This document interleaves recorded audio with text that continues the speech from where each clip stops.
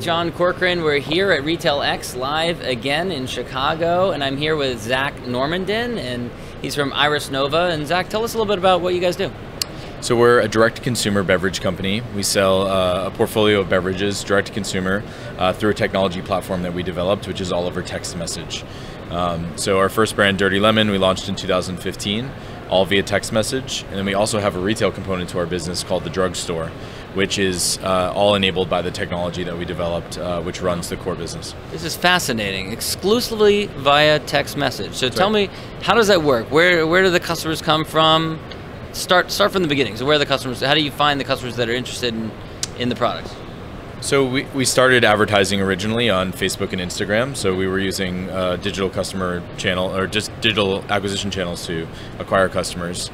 And we've shifted now to more traditional advertising. But still just text message.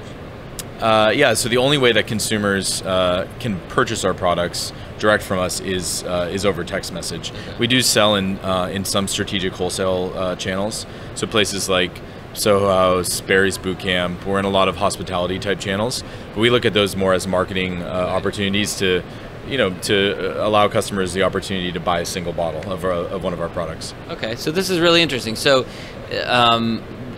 you put an ad out there and it advertises your product and it says, text us at this number, and then what happens next? Yeah, so the way it works is we have what would be viewed as a traditional e-commerce backend, but what happens when you place your first order is it connects your phone number to a customer profile. So anytime that you want to reorder the product in the future, you just send us a text message, your account gets pulled up on our back end, and then you have all the information there, or the customer service rep has all the information to process the order. So it's as simple as saying, I want a case of X beverage, and then the order is processed, and then we're delivering same day or next day in every US market.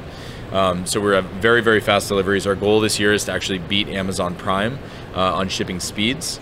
And then a frictionless ordering process that allows customers to order at their own pace without having to wait in a line or deal with any a lot of the friction points that happen in traditional retail. So why not allow people to buy through a website or Amazon or something like that? Why only via text message? So if you look at the history of the beverage industry started really in pharmacies. So pharmacists would prescribe carbonated drinks to their clients or their customers based on their different varying needs. And what we've built is a system that's bringing the industry back to its roots, and that personal connection, that one-on-one connection that the brand owner has with the consumer, we think is very important. And I think if you look at over the last 100 years, with the addition of distributors and brokers and retailers into the mix, brands have gotten farther and farther away from their customers, and we're looking to bring it back, and through that process build a data set around consumption behavior in the beverage space, and use technology to better inform our decisions around new brands that we're launching, how consumers are accessing the products, etc. Yeah, because we think that the industry is changing dramatically, and consumers are coming to expect that they're going to have products delivered to their homes. The data around this is staggering. Almost 70% of millennial consumers by 2021 will be purchasing all of their groceries online, which is really fascinating. So we want to take advantage of that and build infrastructure that supports, just like Coca-Cola and Pepsi, we want to have a portfolio of brands underneath one parent company, and then have data on purchasing behavior and consumption behavior that allows us to provide them a better experience. Is the plan to continue developing your own brands, or is the plan to provide the technology to other brands? Yeah, so we started with a brand of our own, and we will continue to create other brands that we own fully. But we just announced over the last couple of days that we're going to be investing $100 million over the next 3 to 5 years in emerging beverage brands. So the portfolio will consist of both brands that we own fully, and then brands that we're also that we're investing in minority stakes into companies, and then allowing that the technology to be a value add for our investment. So what other changes are you seeing in the retail e-commerce landscape that are affecting consumer behavior right now?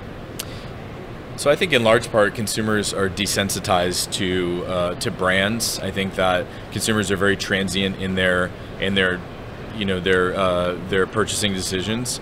And the reason why is because there's a lot of brands and there's a lot of options out there for them. So I think that brands need to do a lot to stand out, and also with the rise of direct-to-consumer brands that are trying to bypass retail, the marketplace has become very cluttered, to acquire customers and acquire them at a reasonable price. So we think by pooling data at one level and giving a portfolio of like-minded brands all access to that data, with the sole intention of providing the customer a better experience, that we can bypass a lot of those challenges and struggles that brands are having now to achieve scale. So the idea is dominate beverages first, then move to other categories. Yeah, we're very focused on beverages. So non-alcoholic beverages are expected to be a $2 trillion industry in the next 3 years, and that total, it's largely held by Coca-Cola and Pepsi, and so the beverage industry is an incredibly there's an incredible opportunity there to do something disruptive in the industry and to really challenge the standards that have been established by the larger players. And but the technology that we've built it's not necessarily unique to beverage. I mean, there's a lot of other commodity products that could be purchased in the same way. I think one thing that conversation doesn't allow for is extreme variability in products. So I'm not expecting that people will ever buy cars over text message or even clothing. I think that people want to see photos and actually be able to touch and learn more about the product. But for products that are high velocity and that are a little bit more frequent use, this is an incredible means to connect with consumers and enable a very fast transaction. So in terms of right now, what amount of the communication, the conversation is human, what amount is AI powered, and also in the future, how far do you see that going in terms of implementing AI into those conversations? So about half of the conversations right now are handled by a very robust bot that we've developed over the years. We purchased a company last year. It was named the world's best chatbot, and we purchased that company and we rolled their technology into our system. And then on the other side of that, we have 24/7 live customer service. So customers, if they say something or if they ask a question that falls outside of the logic that we created for the bot, that conversation gets pushed to live customer service, and then a customer service rep will handle that conversation. Got it. Do you see that ramping up over time? Or has it ramped up over time? In terms of the percent of AI versus percent of human? I think as our natural language processing continues to improve, I don't see there being a significant spike beyond that 50-50 split between conversations that are handled by the system and then conversations that are handled by by a rep. But I think ultimately for the customers that that know exactly what they want and they just want to complete the purchase, the bot enables them to do that with very, very fast in just a couple text messages.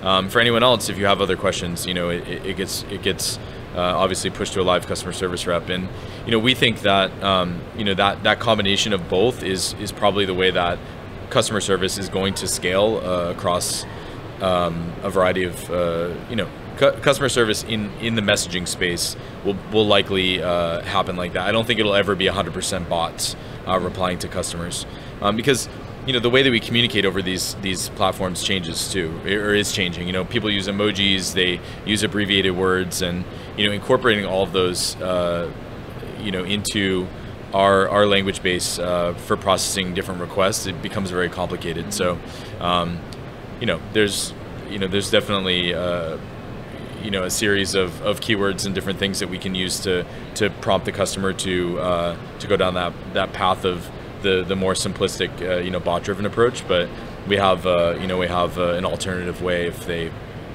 fall outside of that. So. What else are you excited about or keeping your eye on in terms of changes in the e-commerce landscape in the years ahead? It's a very interesting time to be building a brand and to be, if you look at, CPG and the entire retail landscape, it's dominated by a lot of sleepy legacy players that have been doing the same thing for a very long time.